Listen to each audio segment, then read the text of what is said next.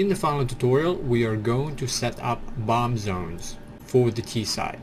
We are going to set up a simple bomb zone for bomb site A and B. This is what you would need most of the time. But then I'm going to show you how to set up a little more advanced way of having dust cloud and environment fire to go off when the bomb detonates. So in this test map, I have the T side on one side and I have the CTs on the other. So I blocked them off so they won't be able to get through, so we can safely test our bomb zones right here. I'm going to have bomb site A on the left and bomb site B on the right. For your map, you would of course want to set up both of your bomb zones according to the gameplay that you want. But for the sake of simplicity, I'm just going to put them together next to each other. Now for your DE map, you want to have two bomb sites, bomb site A and bomb site B.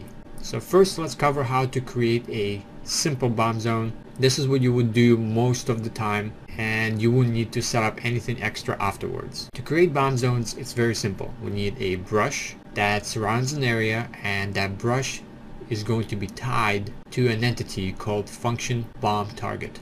So let's do that now. Enable the block tool, and on the right hand side let's set a current texture to use the trigger texture. So click on browse and filter trigger. This will create the brush with the trigger texture applied to every surface, so we don't have to retexture it. So double click to set it, and let's go into the top view, and we're going to create our bomb site A right here in the corner. So let's draw out a template brush. Let's go into perspective viewport, and let's make it a little smaller. And in side view, we want to make sure that it's touching the floor and it's raised high enough to surround the player inside. So 128 units should be good enough. So once we are happy with the positioning, let's click enter to create the brush, and let's enable the selection tool. So right now this is a simple brush with a trigger texture, and that trigger texture is going to be invisible in game. What we need to do now is to tie this brush to an entity. To do that, make sure you select the brush, go up to tools and tie to entity, or press Ctrl T. Object properties will pop up, and under class we want to scroll down and find function bomb target. Select it and click apply. So we get to see the property names. Under name, we want to define which bomb site this is. So left click to select the property name, and then in the input box on the right type in bomb site space A. Click apply. And at this point, this is a functional bomb site in game. So if we would compile right now, we would be able to go inside the zone and plant the bomb. But before we do that, let's duplicate and move this area and create bomb site B. So I'm going to go in the top view, select it, hold down shift, left click, drag, and duplicate it over on the other corner. Use the selection tool, double click, and let's rename it to bomb site B. And click apply. So now we have bomb site A and bomb site B.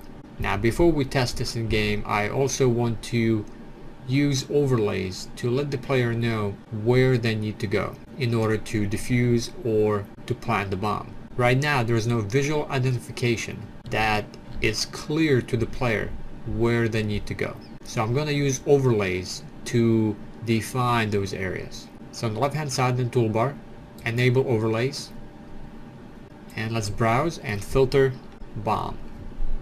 Here we have A, B, we have arrows to let the player know where they need to go, and we also have targets painted that we can use this on the floor. So I'm going to use A to let the player know where the bomb site A is. So I'm going to go and just left click on BSP brushes to set those overlays. Let's go browse again, let's set B, let's go over here and paint it on the walls. And also let's do the target on the floor. One here and right over here. So now let's compile and test it inside the game. Here we are inside the map. We have bomb site A, bomb site B, all the decals are shown. If we walk over here, We can see that on the radar we have bomb site A defined and bomb site B also. So let's plant the bomb.